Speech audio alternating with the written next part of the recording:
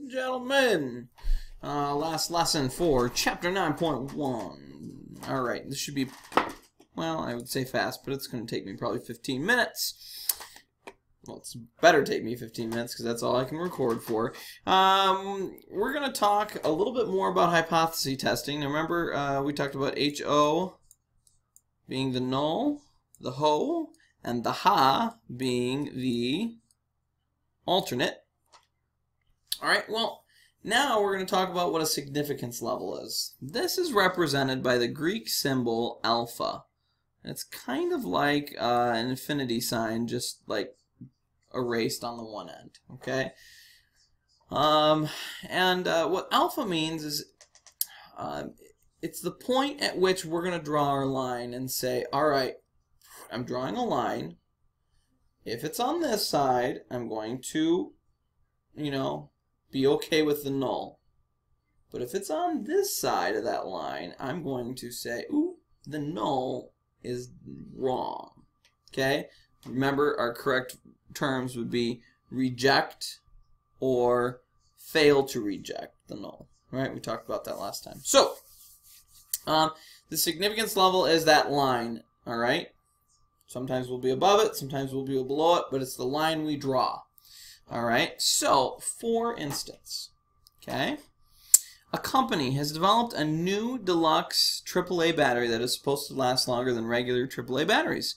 However, these new batteries are more expensive to produce, so the company would like to be convinced that they really do last longer.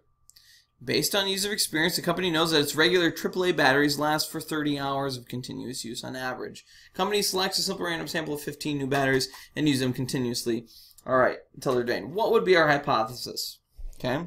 Well, we are dealing with average, right? It says the company knows that average battery time. So we're going to say our null would be the mu is equal to, what should we assume until proven otherwise? We're going to assume these new batteries last the same length. Alright? Now my alternate, right, because it costs money, more money to make these new batteries, my alternate, I don't know why I wrote that for, I want to see if actually the mean length becomes greater than 30, right? I don't want to know if it's less than 30 because that's worthless to me. I want to make sure these batteries are more than 30, because if they are, then I will produce them. It'll be more money out of my pocket, but I'll produce them because it'll last longer. Okay, clearly not. Maybe they're Tesla batteries. I don't know. Okay, that would be my null, where mu is the mean lifetime of the new. All right, now remember this would be like stating the parameter. Okay, look, they already stated it for you. Now, so here's a situation. I'm just going to draw a normal curve here. All right, we are going to assume. Oh my goodness, that looks horrible. We're going to assume that the mean should be at 30, all right? Now, the p-value is the percent we get. So we must have gotten a result that was way up here, meaning how much area is above that point. We found out that the area above some kind of point, greater than, because that's what we were checking greater than, is about 0.0276. So at this point, they had about a 2.76% chance of getting anything of that score or higher. Alright? We don't know what we actually got. We got some kind of result. And we'll get into this. Hopefully you'll understand it a little bit better in 9.2 and 9.3. But this would be my p-value, all right? The percentage. Really, it's my z-score, guys. Okay? Now, is this enough information? Is this far enough removed from 30 to say, you know what? It's almost, impossible to get this result from 30, right? So these new batteries have to be better, right? If there's only a 2% chance of this event happening, if the average truly was 30, right? It's got to be. Well, here's the deal. All right. we're going to compare our p-value. So if we have a or not a p-value, our significance level, okay? If our significance level is set at 5%, that means we're drawing a line when there's 5% below, right? Here, all right. Now, basically meaning, hey, you know what? If there's a 6% chance of this event happening, it's still possible, right? If there's a 10% chance, it's still possible. But if it's 5% or under, this deal sucks. Okay, I am, you know, I'm sorry. No, this is actually a good thing, right? Okay, because we actually want to hire these new batteries to last longer. So I would reject. Sorry, I'm going to reject the null.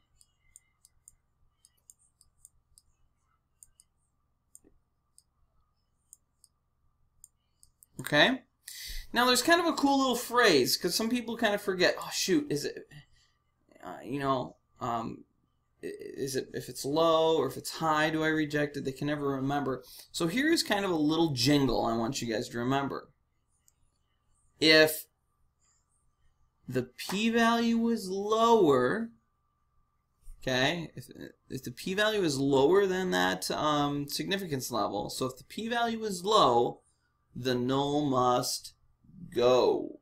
If the p-value is high, meaning higher than the significance level, the null will fly, or we're going to accept, well, not accept it, we're going to fail to reject it, right? So let's say that all together as a class. You ready? If the p-value is low, the null must go. But if the p-value is high, the null will fly. All right. Okay. And here, my p-value is lower than 5%, right? All right. Now, what if we made our cutoff value at 1%? So basically it means we have a 1% chance of error. Up here we have a 5% chance of error. Here we have a 1% chance of error. So that basically means I'm going to take this thing and I'm going to move it over to here, where my cutoff value is only at 1%. Does that make sense? Now, in this case, my p-value is actually higher, right? And remember, if my p-value, which is at 2%, is higher than the significance value, if the p-value is high, the null will fly. And so what we're going to do is we're going to say fail to reject the null. All right, so depending on where we set that level, all right, we should set it before we do things. Say, all right, you know what, I'm going to reject it if it's 5% or less probability. Okay? If it's, you know, that's usually where we go is 5%. But if it was set at 5%, we would have rejected the null. If we set it at 1%, we would fail to reject the null. So it makes all the difference on where we put that line. Do we want it at 1%? Do we want it at 5%? Well, lucky for you, you don't get to make that decision often because it's written in story problems of where we're going to draw the line. Okay. Last thing is a type 1 and a type 2 errors. Type 1 error, type 2 error. All right, and hopefully I can tell my story because it's a great story. Great way to remember type 1 and type 2 error. Basically, we're just learning a bunch of really cool ways to remember things, right?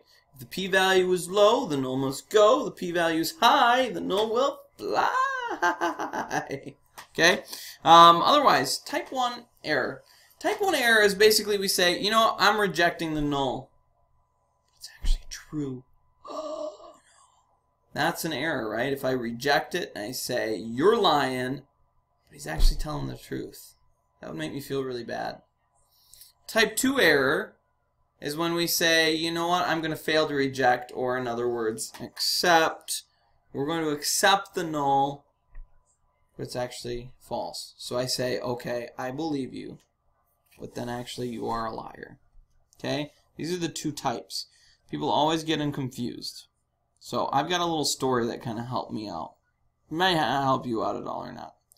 So I don't know if you remember my brother. My brother Eric has a deviated septum, and he's the guy who put the girl's necklace through his nose out the other side for a talent show. I don't know if you remember that story for deviation.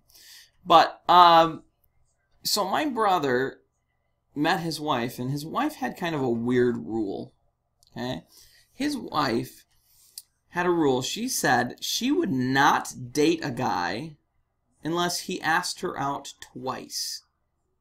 Right? So she had made up this whole plan. I am not going on a date unless he asks me twice.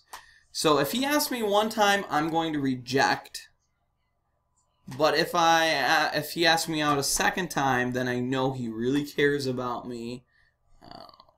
Okay? Don't be yelling at me. I didn't come up with it. So here's how I remember this, okay? I remember the story. Because basically, what happens if you only ask one time? You are going to reject. You're going to get rejected, right? If you only ask one time, you're going to get rejected, right? Okay, so you're going to reject. But you probably shouldn't have been rejected, all right? And just think of all the eligible men she probably rejected. And then she got stuck with my brother with the talented nose. Boy, she lost out. Okay? Type 2, and here's how I remember it, all right? Type 2 means basically if you ask him twice, okay, that's where I'm getting the 2, right? You would fail to reject, or you wouldn't reject them, but you probably should have, all right? So basically, am I trying to say she should have rejected my brother, you know, even though he asked twice? Should she have rejected him? Yes. Yes, she should have rejected him. Okay. So, I don't know if that story helps you or not, but type 1 means we reject, but we probably shouldn't have. A type 2 means we fail to reject it, but it's actually false. Alright, so let's see if we can get one more situation done. Potato chip producer and its main supplier agree that each shipment of potatoes must meet a certain quality. There needs to be about 8% of the truck that meets this quality. Otherwise, you know, if more than 8% of the truck has got blemishes, they're chucking the truck. Alright? Basically, in synopsis, if you want to read the thing, pause it. Alright. What hypothesis should we test? Alright, so we're going to assume that the percentage is at about 8%. Now, remember, this is actually 8% or lower. We're going to assume that it's a good truck. Okay? So I know we said equals, but it's really 8% or lower. When am I going to test against it? Well, I want to know if P is actually higher than 8%. Okay? If it's higher than 8%, I'm sending it home. Alright? I'm burning the truck up. Okay? Because it's a bunch of bad potatoes, and nobody hates bad potatoes. I mean, how hard is it to... it's so frustrating to get a potato that's just got a potato chip that's got a spot on it. Man. Well, it should only happen less than 8% of the time. Describe a type 1 and a type 2 error in this setting. Now remember, a type 1 means I reject, right? First time I reject. Okay? So I would reject this, meaning it's a bad truck, right? But I probably shouldn't have. Right? That's a type 1. A type 2 means and let me see if I can undo this. A type 2 means I fail to reject this. So that means basically I accept it. And that basically means I kept the potatoes for the potato chips, but I shouldn't have, right? And people are going to get bad potato chips.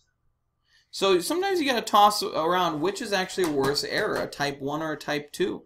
For instance, I don't know if you guys have seen The Holiday, but you know, people diagnosing cancer always face this. Which is worse? To tell somebody they don't have cancer, but they actually do?